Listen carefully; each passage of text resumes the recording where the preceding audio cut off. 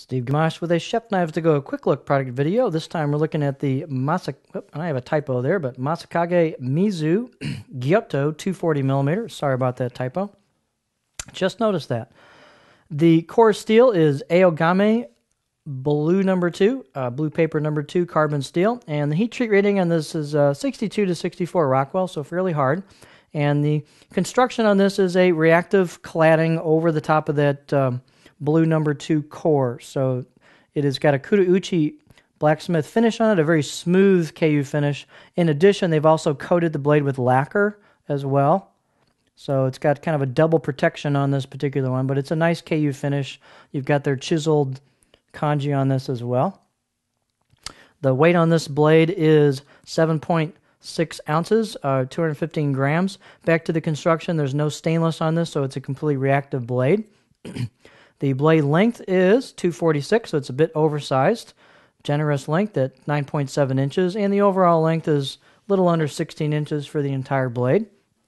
The spine at the base is not particularly thin, but this is Masakage's style. Right here it's about 3.35, but then it drops down quickly after that and pretty much holds that, drops down a little bit more, and then holds that thickness all the way till you get to the grind of the knife about right here on the tip.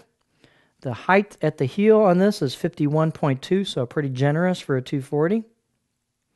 And the handle type is their oval ambidextrous cherry wood handle with a resin, kind of plastic resin ferrule. You do have a little bit of a step here, but that's just the construction method on this. I don't think it's particularly obnoxious or anything. It's got good fit and finish, nicely done at the entry to the tang. One of Masakage's classic styles is this curve to the heel into the neck with a generous distance, so you can get a nice pinch grip on there and get your finger under there. This has nicely relieved neck choil area as well as spine, so it's very comfortable right out of the box. The handle is about 3 inches in diameter, so just a nice kind of normal middle-of-the-road size on the handle. I shouldn't say diameter, circumference, excuse me. And the knife itself is not super thin, but it thins down pretty nice for the grind at the edge, so it's a good performing knife.